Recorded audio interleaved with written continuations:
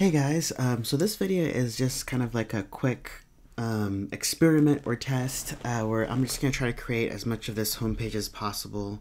I may just see where we get tonight and go from there, or I may try to do the whole page. But I was really interested in trying to do this kind of like angled cuts in Webflow. So since we're short on time, it is 9:59 p.m. Let's go ahead and get started. Alright, so I've added a section already, and I think my game plan is basically to create, inside of that section, it's going to be the container for three different things. This angled cut, and then this box that has some of like the content in it. So we'll call this a hero section, and we'll make it relative so that we can absolutely position a bunch of different elements inside of it, and then I think we'll make it 100 VH for now. All right. Next is we'll call this hero image, and I might make it just like 80 VH for now. We can mess with that later. And then let's go ahead and give it a background color just for now. Just so that we can kind of see like what we're doing. And I'm going to use a transform. Well, first I'm going to set the transform origin to the right, bottom right, and then I'm going to add a transform of a skew, I think of 12 degrees. Okay. I'm just kind of like guessing. It looks a little bit stronger than probably needs to be. Alright, that's looking pretty good. Alright, and then I think actually I'm going to make its positioning relative so that then inside of this hero image I can add hero image background. I'm not worried too much about my naming conventions here, so I'm going to absolutely position this and go ahead and add our image.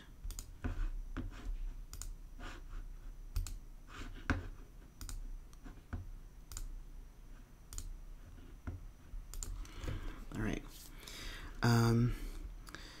So what I'll do here is use the transform and basically re-skew it back in the opposite direction. So I think we landed on 10. Alright, that looks right. And so with my hero image, so this is the parent element, right? If I do overflow hidden, it's going to restrict the background image inside of this. Alright, so the one thing I don't like is oh jeez. Alright, there we go. That looks better. Alright, so I think that matches pretty closely to what we have. And then the last thing I'm going to add is that little bit of shadow. There's actually 3 shadows, so I can add those really quick using the box shadow here. Alright, so 0 stands for 0220, the angle 0220, and it is 14. Alright, so that's the first one.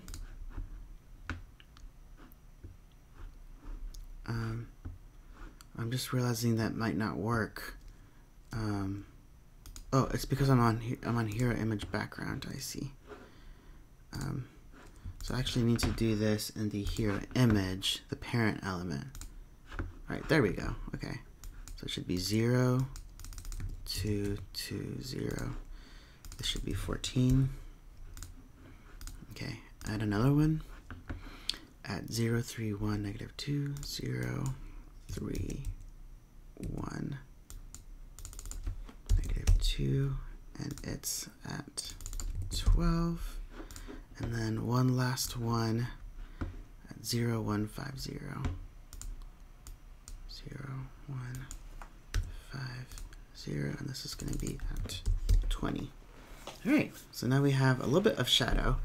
All right, so the last thing I want to do with my hero image is go ahead and start giving these a Z index so I can stack them on top of each other. So I think I'm going to give this one a Z index of -1.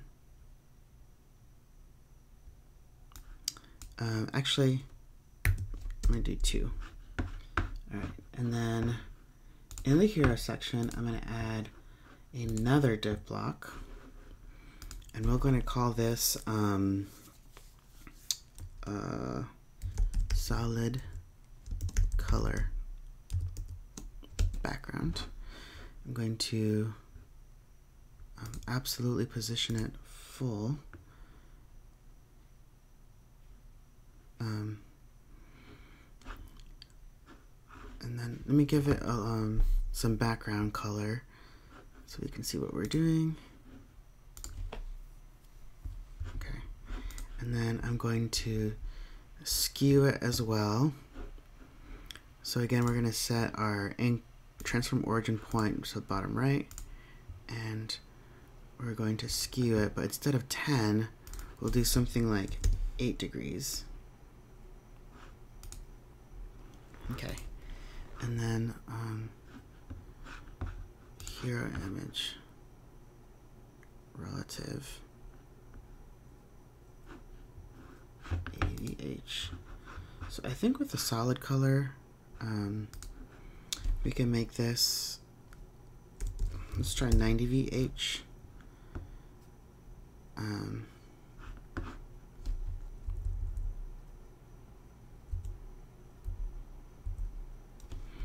Alright, and then I think I want to mess with the angle because it's quite a bit longer here than it is here. So I think I want to mess with this just a little bit. There we go. Something like that. All right. So maybe the next thing is we can go ahead and add our navigation. And I might go ahead and add that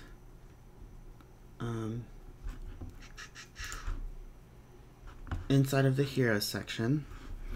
And with the navbar selected, I'll make the positioning absolute and add to the top. Okay. And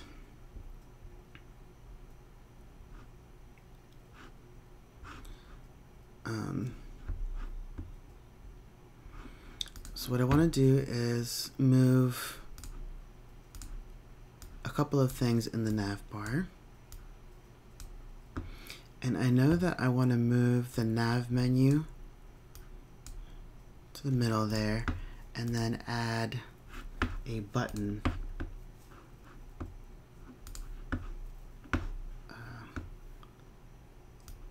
in here. Okay. Last is I'll put a container inside of the navbar. We kind of just deleted the existing container. So I'm going to recreate kind of like our own custom container.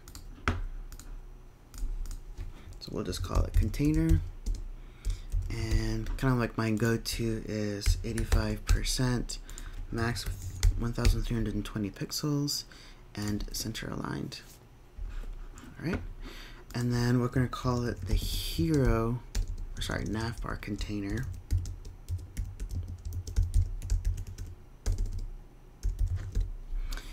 And I'm going to use Flexbox and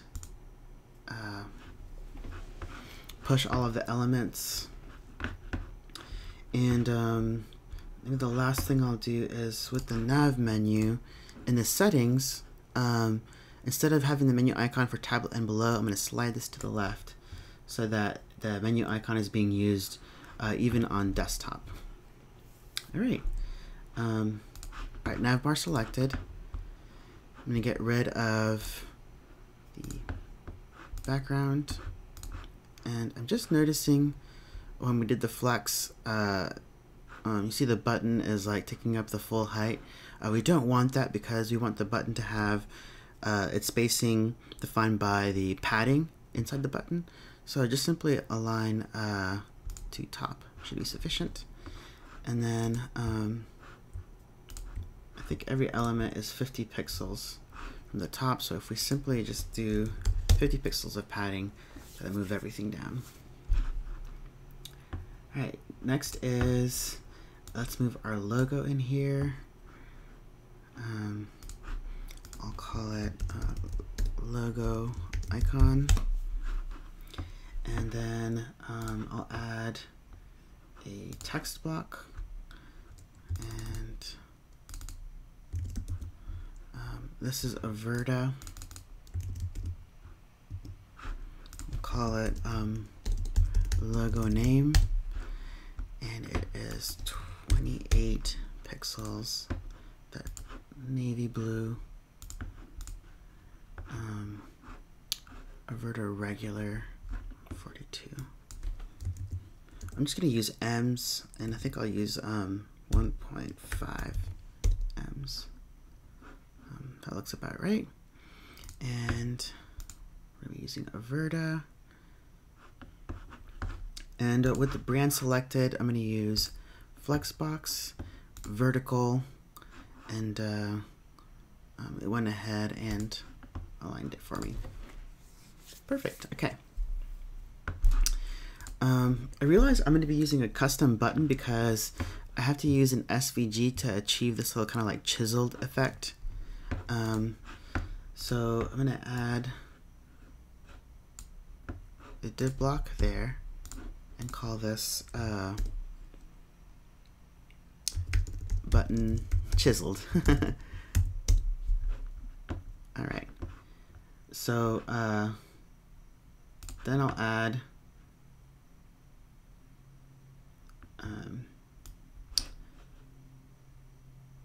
actually what I'll do is I should have made that a link block. So let me add that link block and then button chiseled. Okay. And then I'll add a fresh div block that will be button wrapper. And inside of the button wrapper, a piece of text. That text will say contact. All right. And I think with the button chiseled selected, we can go ahead and make some styling things here. So it's Averta semi-bold 14. Averta semi-bold. Let's take off the underline, and then it's going to be white, and then have a background of our blue, and we need to figure out the padding. So 10, 10, 10, 10. So essentially 10 on each side.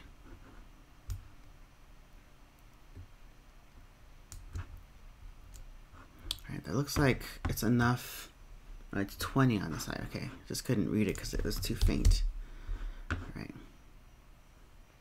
And then I think this is all caps. So make sure the button chiseled is selected. I'll make the all caps. And then I don't have this in my sketch file, but when you make something all caps, it can be difficult to read if you don't add a little bit of letter spacing, just to give the letters some breathing room. So let's start with 0.5, maybe 1, and that works. Okay, so I think button wrapper, button chiseled. So kind of making a guess here, but I think I can add my SVG.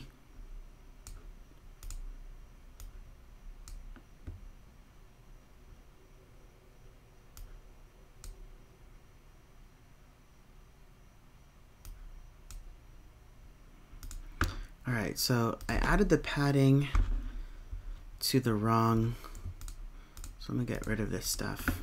I added it to the wrong element. So I should have been adding it to the button wrapper. So this needs to be 10. And this needs to be 20.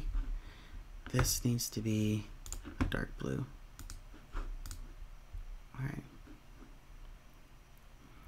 And then we'll make this 10. And then with button chisel selected, we'll use Flexbox to make them side by side. That's perfect. And I want to set, I'll just call it chisel angle. I'll set the width to 10 pixels just to make sure that it's that same. Oops. So a little, it's like a few pixels off. It's bugging me. Okay. So as soon as I deselect it,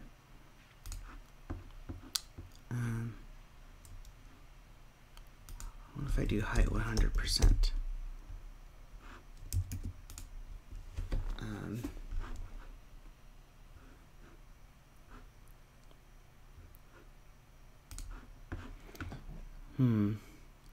There must be something.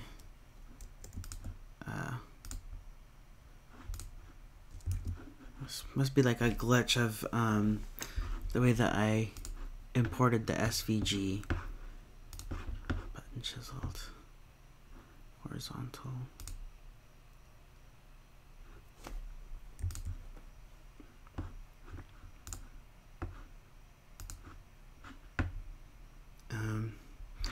Let's try adding like 1 pixel of border to the bottom, see if that helps.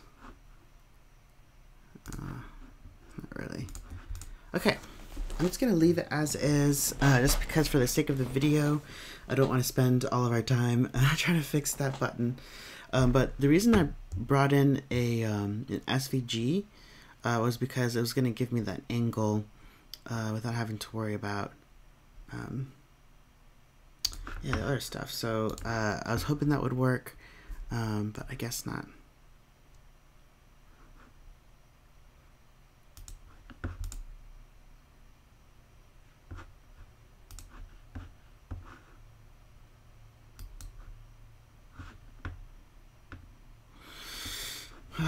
Bummer. I kind of feel like not giving up, but I know I should. Okay, I'm just gonna give up. Okay, keep focusing on just finishing out the rest of the page. Whoops. And for the navbar, the last thing I'll do is I want to add our little lines there. So these are 2 pixels by 15. Okay. So I'll just add another div block.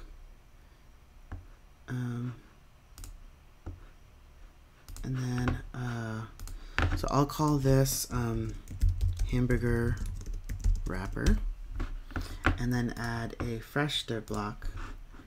And we'll call it, just to be cute, hamburger patty. Alright, so it's going to be 15 pixels wide by 2 pixels tall, and we'll give it the background of that blue, and you should have a line there. Okay. Awesome.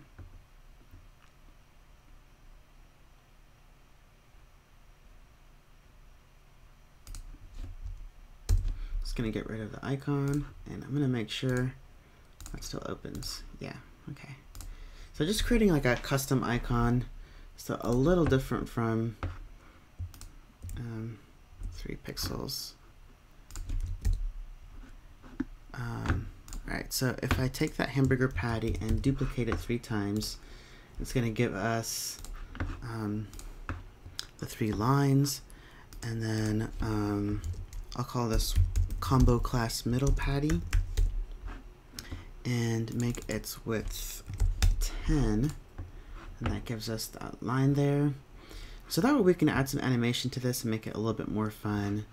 And then with the last patty, actually what I can do is get rid of the 3. Instead of adding another combo class to the last patty to get rid of the padding on the bottom, where are the patties? Since this already has a combo class, I can just add our 3 pixels here on either end. Perfect. And then I'm going to add some text. It says menu.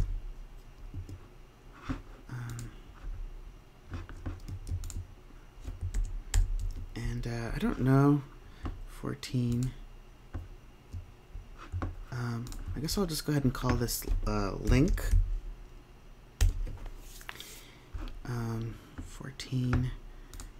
Go ahead and start changing things over. So 14, all caps.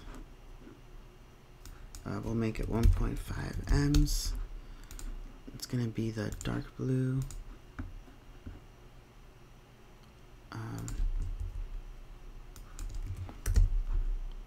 14, all caps, 1, and it seems like it's a hot medium. Okay. We'll stick with the semi-bold. All right, and then with the menu button selected, I'll use Fluxbox to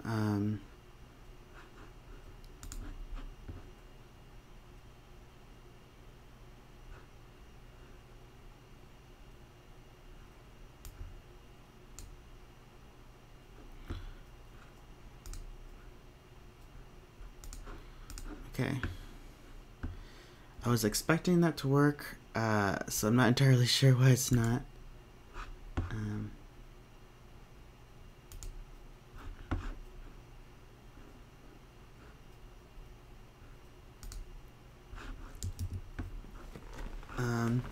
Maybe we can just use good old-fashioned floats.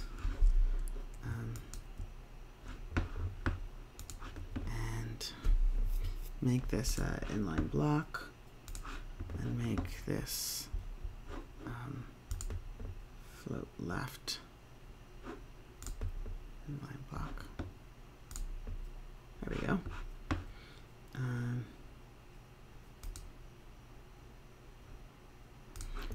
The menu button is huge, so I might just bring this down a bit so it's more in line with this stuff. And with the hamburger wrapper, I'm just going to push this down to about there, and it's 10 pixels away. All right, awesome. So, so I think that should work in terms of opening our menu. Perfect. I think seeing it live, I don't like how it's all top aligned. So I think having it vertically aligned or center aligned feels a little better. Okay. And then last thing I'll try to do is this white section here. All right, so here image, we've got this set at z index 2. We'll set this to z index 1. And then in the hero section, we're going to add one more div block, and we'll call it hero content wrapper. We'll make sure that it's absolutely positioned to the bottom. What do I want to do? 0.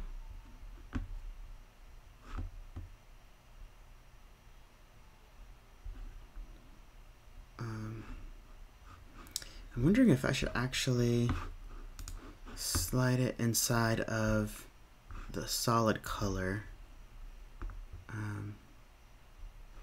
That would make sense.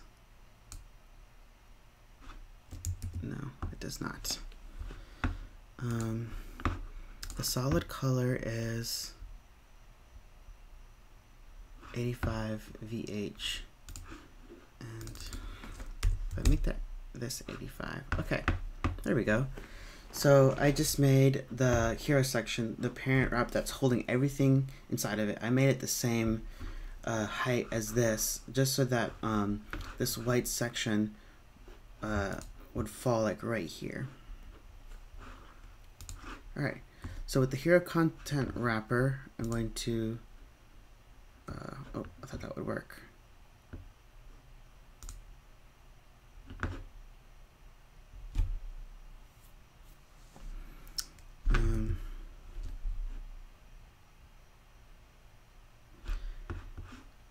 All right, let's start, so 30 pixels, 50 on either side.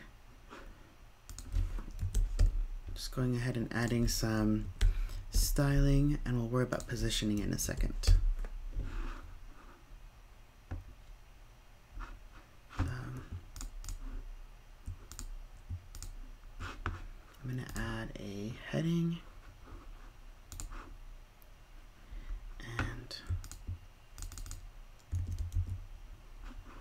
we'll make it our H1.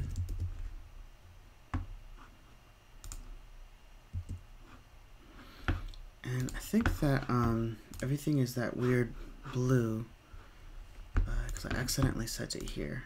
All right, there we go. And this is Averta. So with all H1s,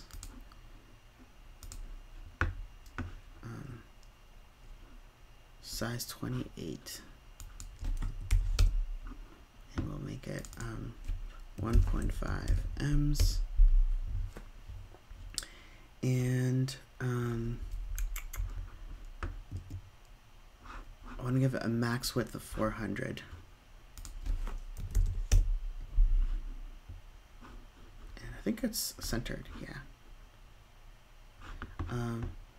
Instead of centering it in the heading, I like to try to do the alignment in the parent element.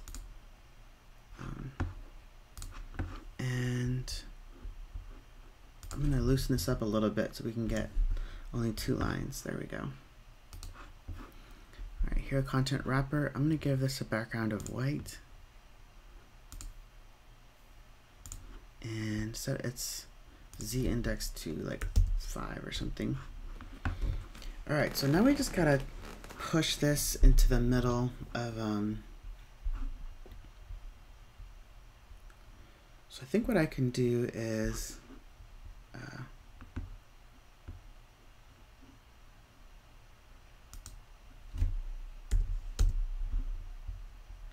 and then move, all right, and then transform, oh, that should be good, and then move it to the right 50%, I think.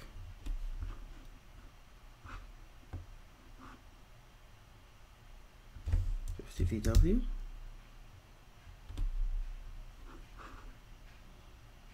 and then let me set its origin.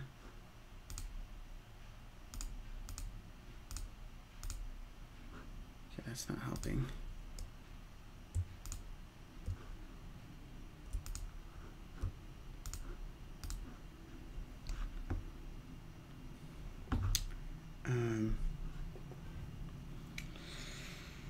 Okay. All right. How do I position this thing? Let me get rid of the transform. Let me go ahead and make this 0. See, that's what I was afraid of it doing, and so what I might do is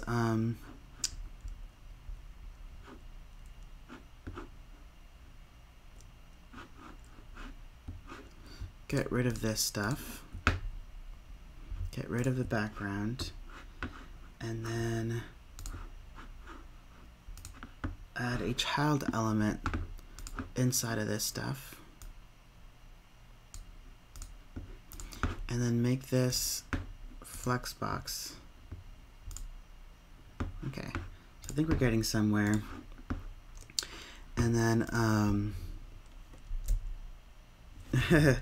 I'll call it header wrapper child. And this is what would give this, what was it, 30 pixels.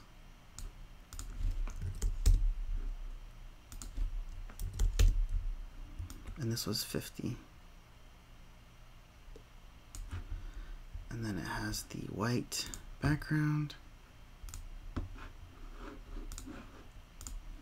All right. Okay, so we're getting there. Next is our paragraph.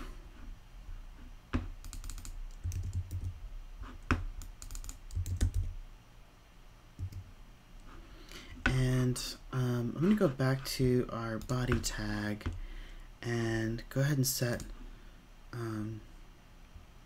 body to Proxima Nova. This is going to be 1628. I think I'll just say 2 M's.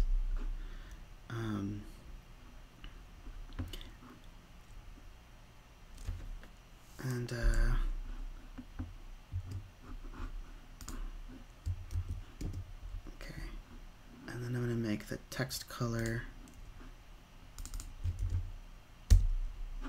that, and declare this as a global swatch. Okay, last thing I'll do is set 626 as the max, 626, and I need to set, all right,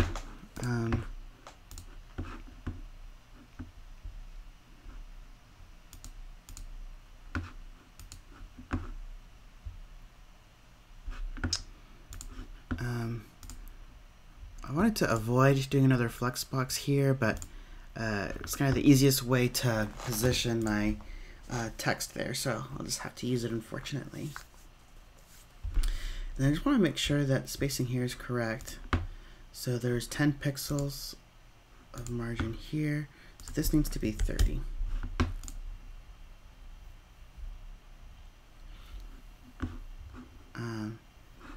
You know, I just noticed all of a sudden this got huge. Oh, it's because it became 16. Alright, so button wrapper, button chiseled. So I think if we set this to 14, there we go, and set spacing to 1M.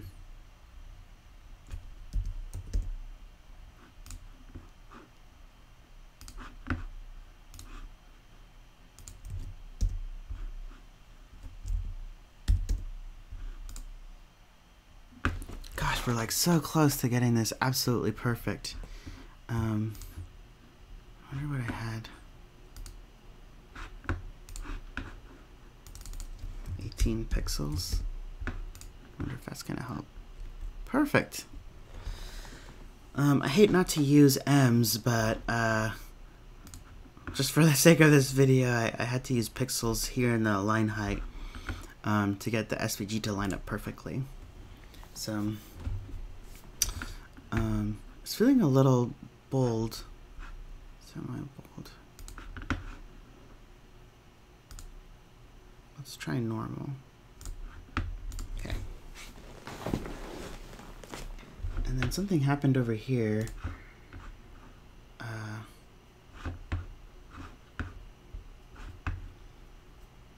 So I guess I'll have to just add a few more pixels. Let's make it 12. All right. All right. I think maybe the last thing I'll do, oh, I have to do the link.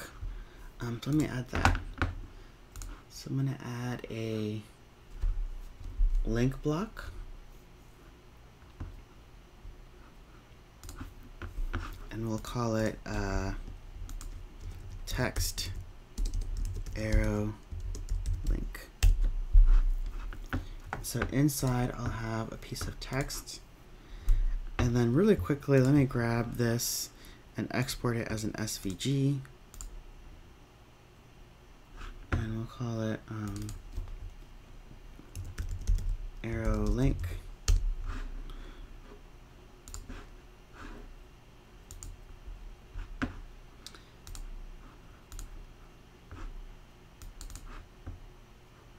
And add it inside of here. All right, and then this will say more about us, and I'm pretty sure if I add the link CSS class, perfect. Maybe the last thing I'll do is, not last, but I'll call this link arrow. And move it 10 pixels to the right. All right. Whoops. Didn't mean to do that. And then you'll notice that there's 40 pixels of spacing above it. And so what I might want to do is, instead of using margin, which is essentially going to push this away, I want to use padding. And the reason for that is it's going to increase kind of like the real estate of the hover action, the clickability. So I might actually do that here as well. Just make this 30.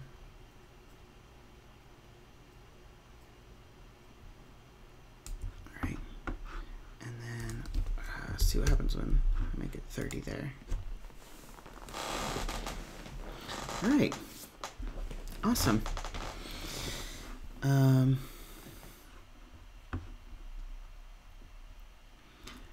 I feel like this is a good place to stop.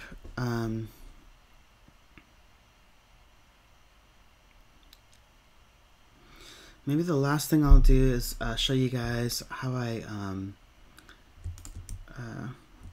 just realizing that feels like this is a little bit more space than what I gave it. So let's make this 15. Actually, I like 10. What I might show you guys is how I make this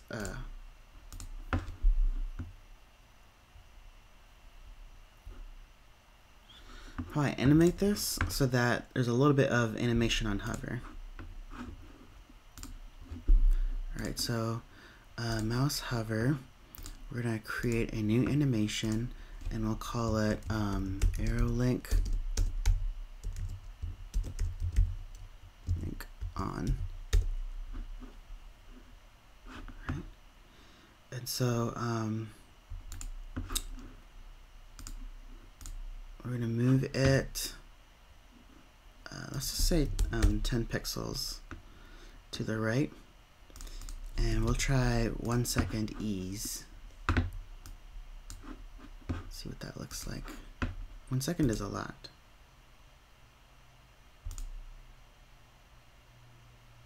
Okay, let's try ease out.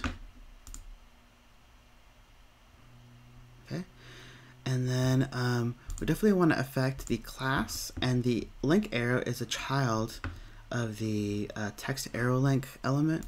So if we do only children with this class, we can keep the animation strictly to this kind of like set of elements.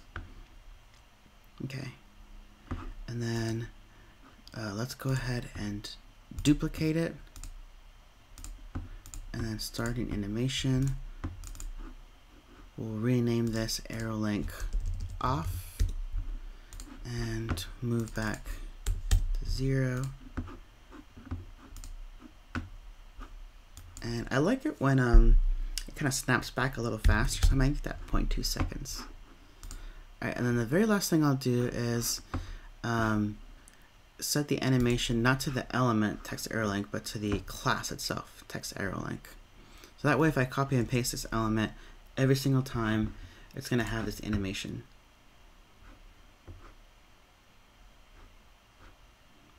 It's way too slow. So I think with arrow link on, it might be better to make this 0.5.